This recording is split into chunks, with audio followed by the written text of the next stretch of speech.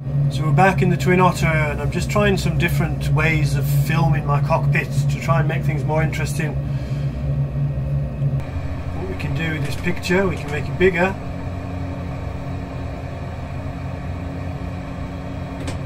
We can move it around.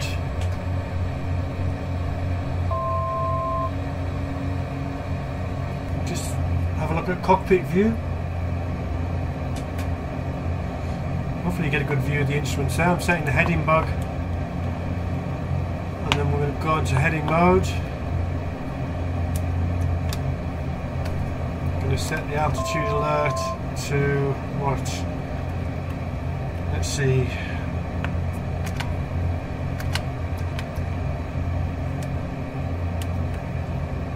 Elevation is 32 feet, so we'll set that for 1,000.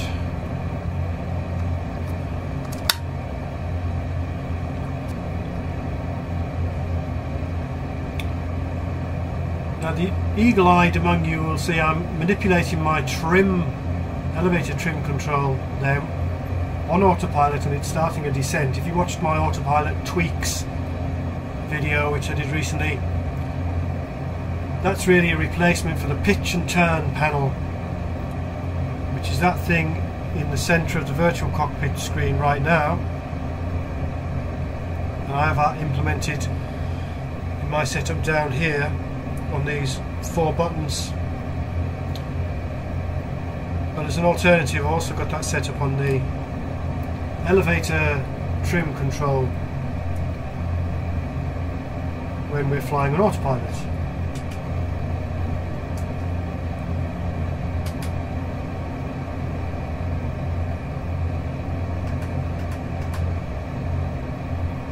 And that's just a convenience.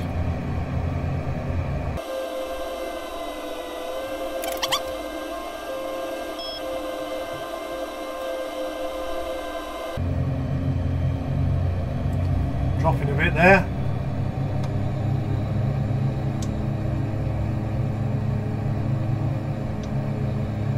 A bit slower than we should really be.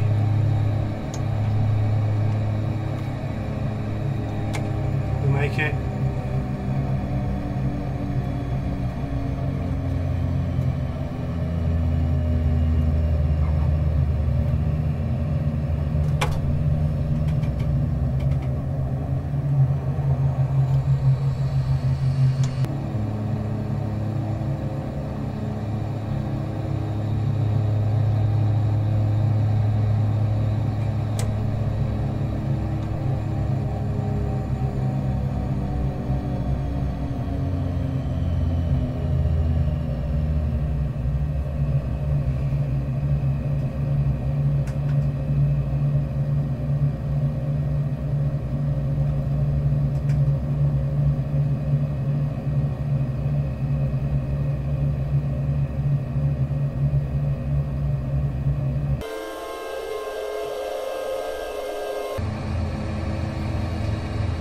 So I haven't been doing much flight simming, or at least making videos recently. Why is that? Well, no one particular reason. I've ditched the Rex Environment Force and Sky Force for my weather. They weren't really working well for me. Really significant performance hit, and that was making everything kind of miserable. So I've got rid of them, but I'm back with Active Sky and the Rex Texture Direct, and there should be some more stuff coming up soon. We've got a whole bunch of new scenery products coming out from Orbix. Now I've dodged a lot of these because a lot of them are for X-Plane, and I'm not really big on X-Plane. That said, I do have the True Earth Washington. That was too much to resist, and I've installed it and had a quick go. So I'm going to do something on that. That essentially gives us PNW in X-Plane, but better, well, theoretically better, because we've got the True Earth Photoreal Plus, in a sense, scenery. So we might be looking at that. I've got a couple of the airports for that as well, Darrington and Israel's Farm. Another very interesting thing which I haven't done anything about yet, but Milviz has released its Turbo Otter, not only for prepared, but it's now available for X-Plane as well. So it'd be great to fly the Milviz Turbo Otter over True Earth, Washington, and see how that compares with prepared and the Pacific Northwest PNW land class scenery. So we're going to look out for that. Other thing to look out for is imminently, well, I say imminently, soon, hopefully we're going to see the release of the Honeycomb Alpha flight yoke, and of course I'm going to do a review of that. It's very much anticipated flight yoke.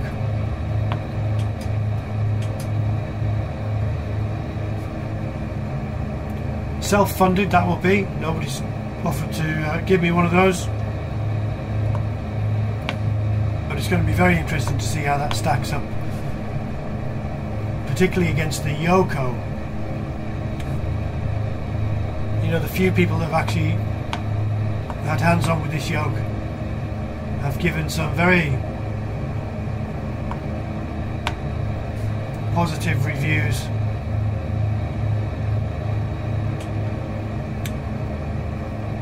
Which suggests that it really is a contender. So we'll be looking at that.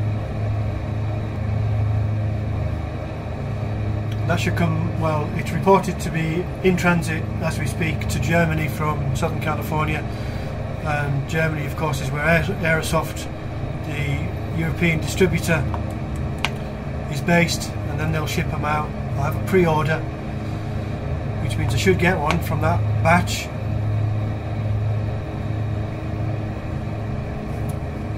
But the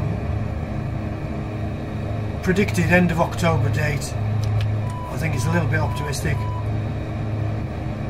We're now, well, maybe not.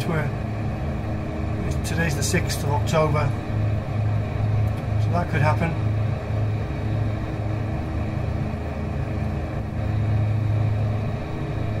It's Eagle County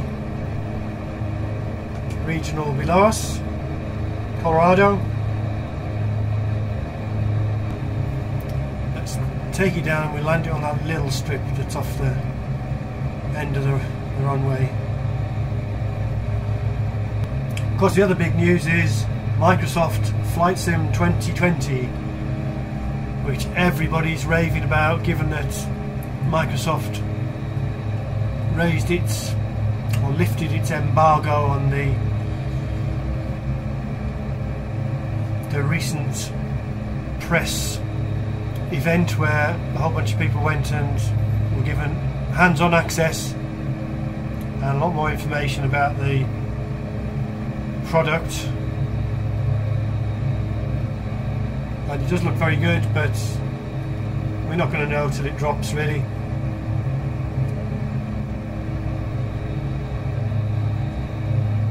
One thing's clear, it's going to make all this Orbix stuff, well, perhaps not redundant, but they're going to have to shift their focus, certainly. I think the focus is pretty clearly going to be, well, it's already, you know, obvious that Orbix is diversifying its, certainly its business relationships. You know, today and yesterday, actually the Cosford show and Orbix have been making announcements there about various partnerships, including one with Milviz, actually. I think that's just a distribution partnership, if I read that correctly. And a couple of other partnerships with people I didn't recognise. But their scenery products are going to have to undergo, assuming Microsoft Flight Sim 2020 actually delivers and is a good product.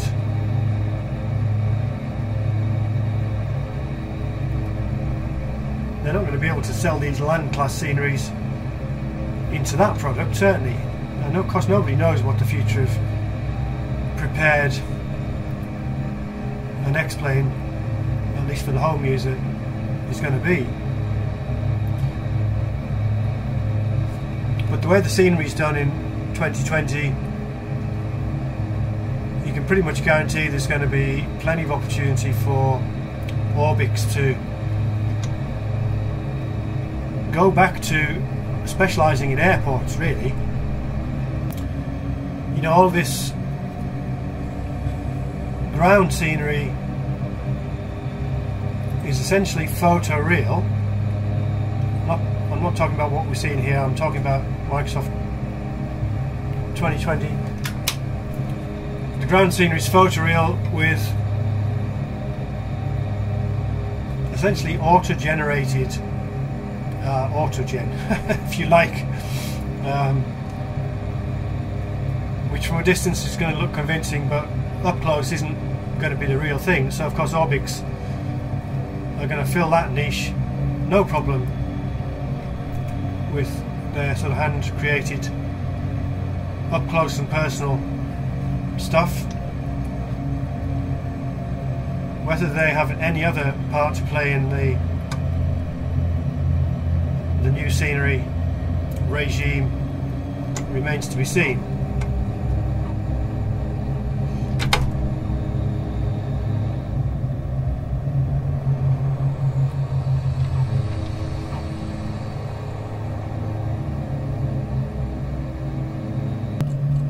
Something else that's coming up on my channel very likely is, you know, for a while I've wanted to do this transatlantic trip, so I'm gonna take myself up to northern Canada, which is somewhere I flew to in one of my previous Twin Otter close-up videos, Iqaluit, and then I'm going to set off across the Atlantic. Oh my god, this is not a good takeoff.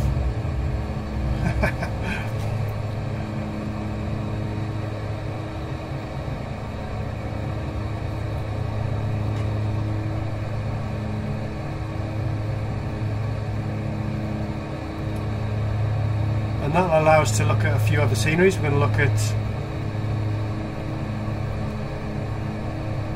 take a look at the global scenery with the North American Open Land class, of course. Take a little brief look at that. Then we're flying across to Greenland, where we've got some Aerosoft scenery.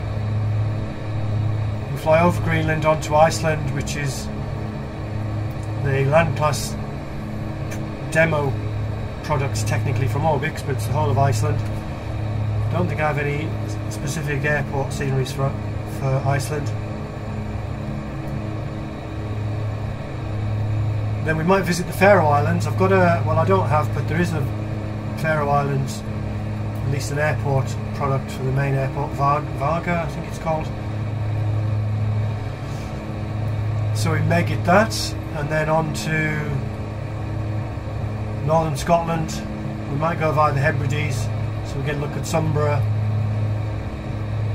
We might go to Stornoway, although Stornoway, we wouldn't fly to Stornoway probably in a genuine transatlantic ferry flight. I don't have the True Earth products for the, in fact the True Earth products for prepared GB, the only one that's been released to date is the Southern England. I don't really, well, it's not that I don't want that, but the one I'd be more interested in getting is the North, or even the Central, perhaps Central for X-Plane, which I haven't really fiddled with too much.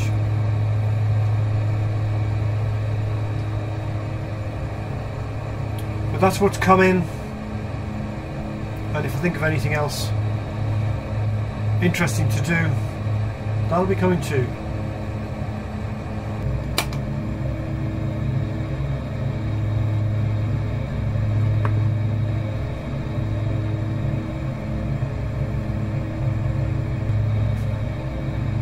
There's a strip.